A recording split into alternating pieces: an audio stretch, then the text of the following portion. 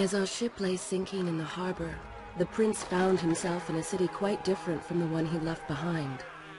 The normally busy wharves were now decimated.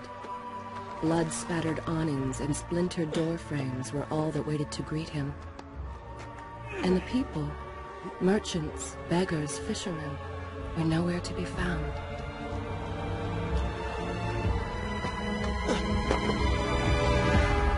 Others had taken their place.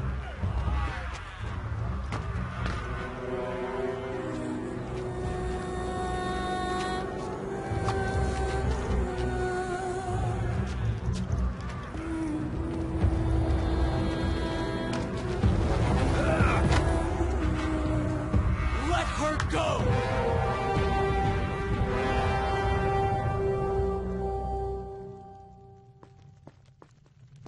The prince made his way along the torn and blasted district, haunted by visions from his past. The dockside tavern where he'd spent many late nights was now reduced to cinders. Babylon's proud armada, which he would